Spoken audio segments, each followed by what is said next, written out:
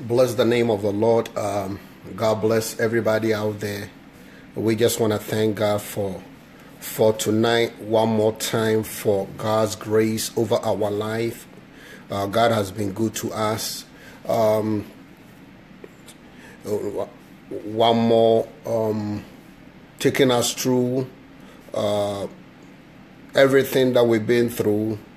It is by His grace. It is by God's mercy. It is by His doings that we live. Had it not been the grace of God, the enemy would have this time destroyed all of us. Every day, every week, every year, the enemy has a plot to destroy what God has for you. And God also has a plan to accomplish His purpose over your life. And I pray that whatever that God has for us will come to pass in our life. Whatever that God has designed for us will come to pass in our life. This day, I just want to share with you how we need to come together this year. If we really want to see the power of God, if we really want to see the blessings of God, we as a people of God need to come together. But we cannot come together unless we respect our differences. We cannot come together unless we respect our differences.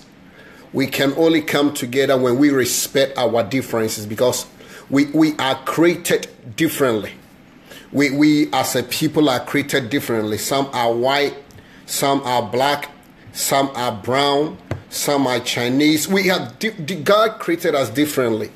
And as a people, we speak differently. We act differently. In all of these, each one of us has been empowered by God, or each one of us has been blessed by God to be a blessing to one another. Each one of us has been blessed by God to be a blessing to one another. It doesn't matter the color of your skin. You've been destined by God to be a blessing to somebody. All of us, whether you are an African, whether you are African American, whether you are white, whether you are European, whether you are Chinese, whether you are Spanish, all of us has been destined by God to be a blessing to each other. All of us. It doesn't matter where you're from. Bless you everybody, bless you everybody. It doesn't matter where you're from. You've been destined by God to be a blessing to somebody. And until we respect our differences, we cannot come together. When we refuse to come together, we are denying ourselves of God's blessings in our life. Because I want you to understand, church, the most greatest gift God has given unto man is man. Your brother is your gift and your sister is your gift. As long as the person is a human being, as long as the person has the Spirit of God, that person can be a blessing to you. But if you don't respect that difference, you will ignore that person, thinking that you are the best of all. And therefore, that person doesn't really matter. And when you neglect the gift that God has given to you, you are rejecting your own blessing. Because to one has been given another gift, and to another has been given a separate gift. But as we come together, we see the uniqueness of God. God is so powerful. God is so great that when He made us, He distributed Himself. He divided Himself among us. When God made us as a human being, He divided Himself among us. That means some of us are God's ears. That means some of us are God's hands. That means some of us are God's legs. Some of us are God's stomach. Some of us are God's head. When we bring all the body together, then we see the fullness of God. But once we are separated, We don't see the uniqueness and the fullness of God among us. God is so unique. And there is so much uniqueness among us. But when we bring ourselves together, the reason why many a times we lack is because the person that God has designed to be a blessing to you have been denied and rejected by you. Because the person doesn't look like us. Because the person doesn't talk like us. Because the person doesn't worship like us. Because the person doesn't pray like us. Because the person doesn't do stuff the way we do. And as a result, that we don't want to have any dealings with that person. And when we get to that point of rejecting our provision because your brother is your provision, your sister is your provision, he or she is the person that God has created by your side to take you to the next dimension of your life, to unlock you to the next dimension of your life, to open the next door of your life. But many a times, because of our differences among ourselves, we reject the gift of God. Let me tell you a story in the Bible according to the book of John chapter 4. The Bible says Jesus must go through Samaria. The Bible says that he got to a place, a piece of land that Jacob gave to his children. And the Bible says that he sat by a well side. And there came a woman, a Samaritan woman. The Bible says his disciples has gone to town to get him something to eat. And the Bible says Jesus, being wearied of his journey. My goodness. Jesus, being weary of his journey, needed help at that time. Jesus, being weary of his journey, needed help at that time. Regardless of who you are, no matter who you are, you will be wearied of the journey that has been set before you. No matter who you are, you can be a prophet, you can be an apostle, you can be a teacher, you can be a white, you can be black, you can be Spanish, no matter who you are, at a point in time of your journey, you're going to be wearied. And you might need help to continue the journey that is set before you. It doesn't matter how much you pray, how much you fast, how holy you are, how righteous you are. Along the line to fulfill God-given purpose in life, you're going to get wearied. And when you get wearied, you might need somebody to take you or carry you to the place that God wants you to be. And the person that God might send on your way will not be like you, will not pray like you, might not worship like you, might not look like you. There is a gift that God has sent on your way to deliver you, to empower you, to help you to the next dimension of your life. So that Jesus, wearied of his journey, sitting down, there comes a Samaritan woman to draw water from the well. And Jesus said, woman, can you please do me a favor? I need water from you. And the woman looked at him and said, whoa. Why are you asking water from me? I'm a Samaritan, you are Jewish. We have no dealings. You worship differently. You worship in Jerusalem. We worship on the mountaintop. There is a separation. There is different. we don't talk. We don't communicate. Why do you need water from me? And Jesus said, if you know the gift of God and who is talking to you, you would have asked him of a living water. You would have, if you know the gift of God, if you know the gift of God, if you know what Jesus is saying, I'm a gift to you and you are a gift to me. I need help from you, regardless of our differences. You are a Samaritan, I'm a Jew. But all of us have been destined by God to be a blessing to one another. If I reject and neglect you because of our differences, I might die right here. If you also reject and neglect me because of our differences, you're gonna miss the move of God.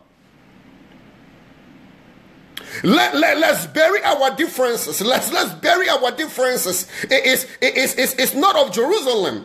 It's not about Jerusalem. It's not about the mountains. Let's bury our differences and let's be a blessing unto ourselves.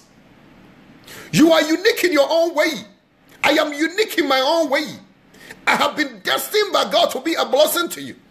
You have been destined by God to be a blessing to me. If we continue to live in our differences, we will die before time. But if we embrace our differences, knowing that our differences are unique, we are unique in our own differences, and respect our differences and come together, then we will see the glory of God. My goodness. Then we will see the glory of God. Church, we will not all talk the same, speak the same, pray the same, worship the same. But let us respect each other's worship. Let us respect each other's prayer. Let us respect the way God has made each other. And let us come together. We can keep, the Bible says how good and pleasant it is that brethren dwell together. How good and pleasant it is for brethren. It is time that the body of Christ comes together. It is time that believers comes together. It is time that we bury our differences, because our differences has been designed by the enemy to cut us off. Let us respect one another to the fact that I am cut different, you cut different. The way you preach might be different from the way I preach. But the fact that I don't preach the way you preach doesn't mean I am wrong. And the fact that you don't preach the way I preach doesn't mean you are wrong. The fact that you don't prophesy the way I do, and the fact that I don't prophesy the way you do, doesn't mean you are wrong, I'm wrong. We are different, church. We are different. And let us respect our differences and come together. Respect our differences. One of the things that God is going to do at this end time is to bring the church together. But we can only come together when we respect our differences. We can only come together when I respect you the way God has made you, and you respect me the way God has made me. All of us not going to hear from God the same way. So don't condemn somebody how the person hear from God. To somebody, let me help you to understand. Somebody is through dreams. God speaks to them through dreams. Somebody is through revelation. Somebody is through visions. Some people also hear from God audible. God speaks to them faith. The fact that God is not speaking to you in dreams doesn't mean somebody that has revelation is wrong. When David was about to face Goliath and Saul offered him his armor, he said, son, if you're going to fight this guy, you need my armor. Why? Because I have been able to overcome a lot of war. I am a successful general. I'm a successful king through a lot of wars with my armor. And I want to help you, son. Use my armor. If you're going to use my armor, you're going to be successful. You're going to kill this guy. David put the armor on and tried to move. But David said, I can't prove this. I am different. I respect your armor. I'm not saying your armor is wrong. It's great. God has used this armor and brought you a lot of victory. I know you have won a lot of battles through this armor.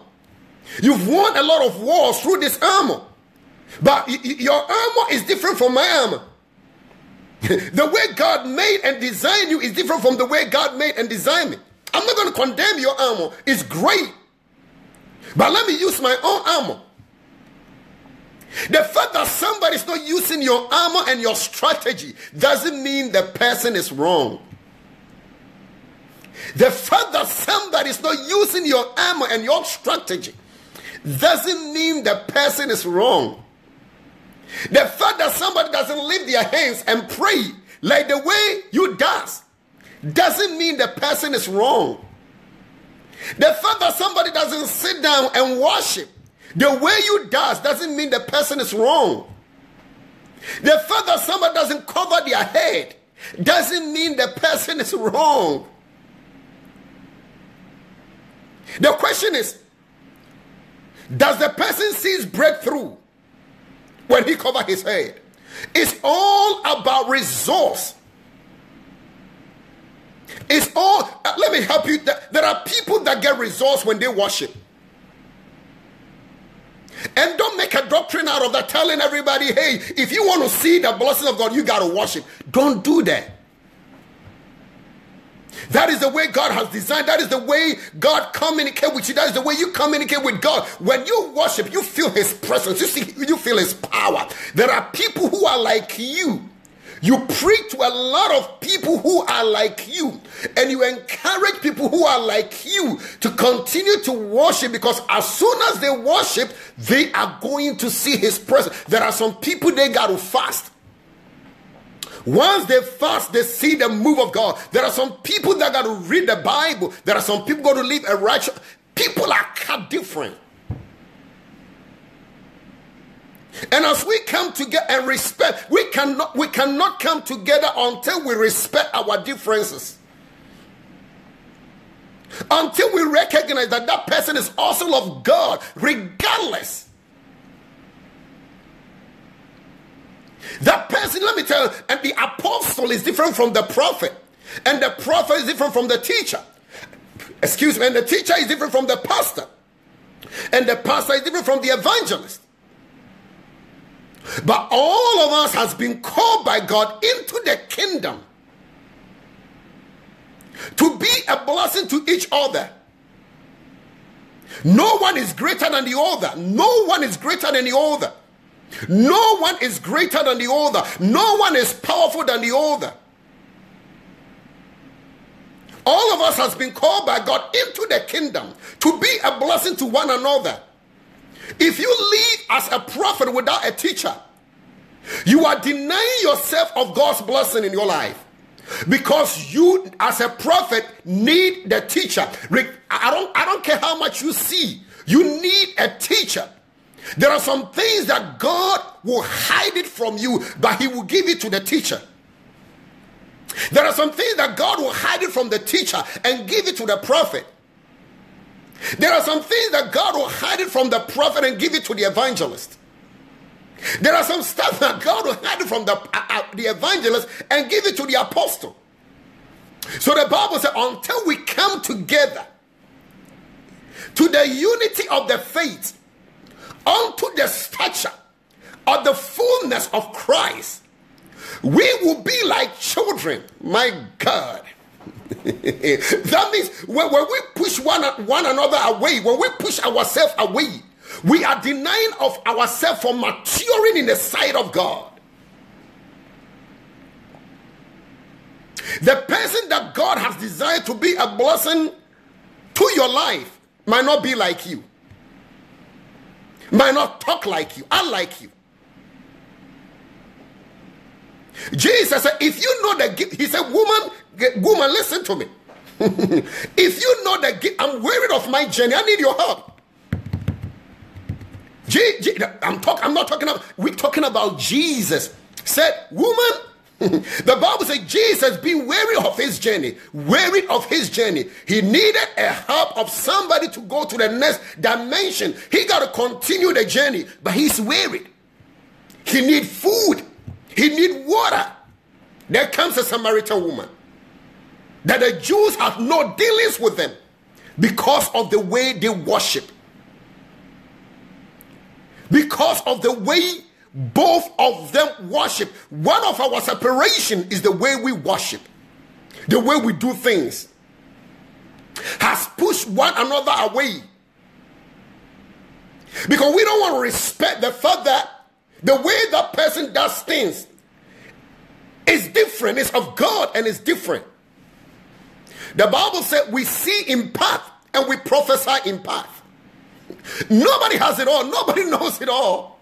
If you think you know it all and you have it all, you're making a mistake. If you think what you got is the truth and only the truth, you're making a mistake. If you're making a big mistake. You're making a huge mistake if you think what you got is the only truth and everybody is wrong and every culture is wrong, every nationality is wrong, every place is wrong, except the small that you got. You're making a big mistake. And when we make such a mistake, we deny ourselves from somebody coming in to be a blessing to us because we think everybody is wrong. The woman said, asked Jesus, where do we think we should worship? And Jesus said, a time is coming, and now is the time. True worshippers shall worship the Father in spirit and in truth.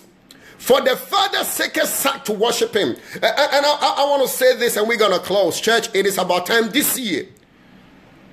Respect the difference that God has made us. Respect somebody regardless of the differences.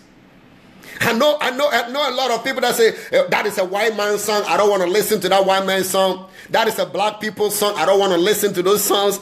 That is a Spanish song. That is a Chinese song. That is whatever song. It's the power behind, it's the meaning behind that makes sense.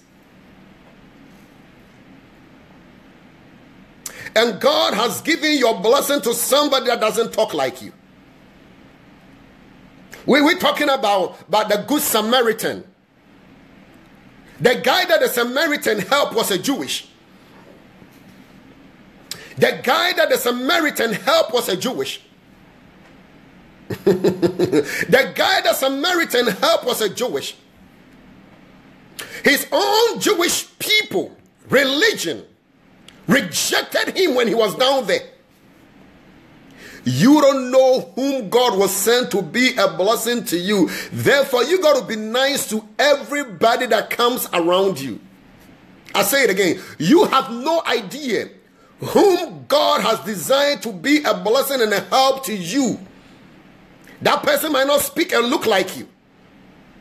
But if you reject and neglect that person because the person doesn't speak or talk like you or act like you, you are denying yourself of God's blessings in your life. A Samaritan. A Samaritan. He might not be a Christian, a somebody who prays in tongues. A Samaritan. A Samaritan. Became a blessing to the Jewish guy that was on his way from Jerusalem to Jericho. That was making a journey from Jerusalem to Jericho. When the priest saw him, he bypassed him. When the Levites saw him, he bypassed him. His own Jewish people, religious people, did not help him. Church, you have no idea whom God has designed to be a blessing to you. You have nobody has any idea. All of us have been designed by God to be a blessing. Don't look down on anybody this year. Don't look down on anybody regardless of where the person is from. This year, don't look down. And as much as you can, dwell in peace with all men this year. As much as you can. As much as you can, live in peace with all men. Anytime we are divided,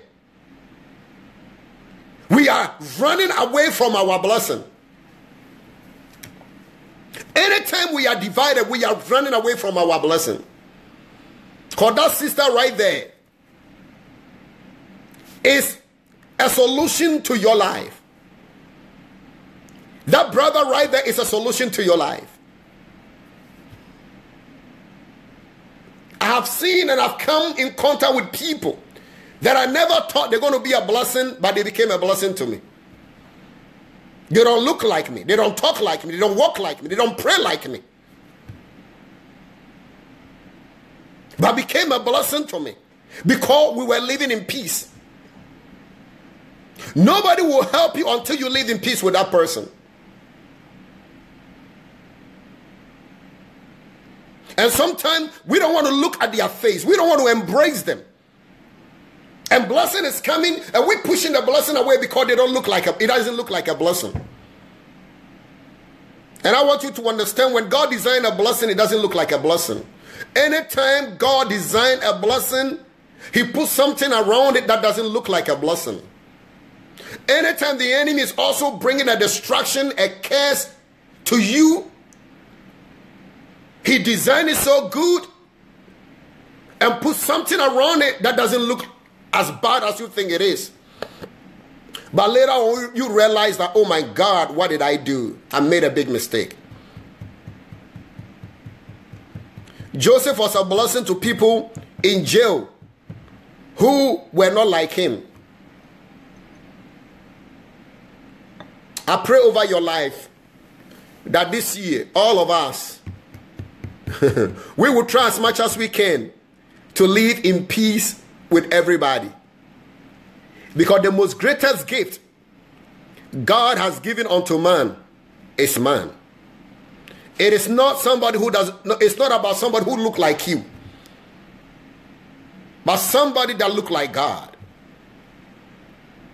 It's not somebody who look like you and pray like you, but somebody that look like God. And you got to understand, whether he's a Chinese, whether he's black, whether he's white, whether he's Spanish, it doesn't matter his gender.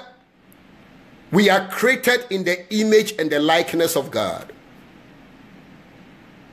We are not going to be talking the same way, the same lingo. But let us respect one another's differences. And let me say this, I'm going to close. When I was in Singapore, when I went to Bible college in Singapore, my dean, who lived in Israel for so many years, told me this story that happened in Jerusalem, in Israel. He said there was this big argument, and these two kids were arguing on a subject, and there comes a rabbi.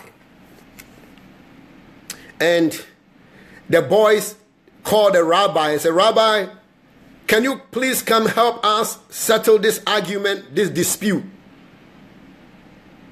So the rabbi went and he asked the first guy to bring his point across. The first guy, very eloquent, know how to talk, started talking and talking for about 3 minutes. The rabbi looked at him and said, "You are right." And the rabbi said to the other guy, "Let me hear you." So the guy is not as eloquent as the first one, but brought his point across. And the rabbi said to him, after 3 minutes, the rabbi said to him, "You are also right." And the guys around said, "Rabbi, how can both of them be right? One has to be wrong and one has to be right." And the rabbi turned to the people around and said, "You guys are also right. All of us can be right." Look at the account of the gospel. Matthew, Mark, Luke, and James. All the accounts were different concerning Jesus. Some kind of event, you will realize that Matthew's account was different from John, excuse me. But God allowed all of them to be in the Bible. What God is saying to us. what you saw, what I saw. It is different though, but all of us are right. What you saw, what I saw is different, but all of us are right. What you saw, what I saw, what John saw, what Matthew saw, what Mark saw, they saw differently, but all of them were right. Let the peace of God, let the power of God dwell with you. And let us understand one another and live in peace. God bless you. Again, I'm Pastor Kwame. Shalom. Have a wonderful year. This is a year of plenty and fruitfulness. May the peace of God that surpasses every understanding dwell with you in Jesus' name. God bless you. Shalom and peace.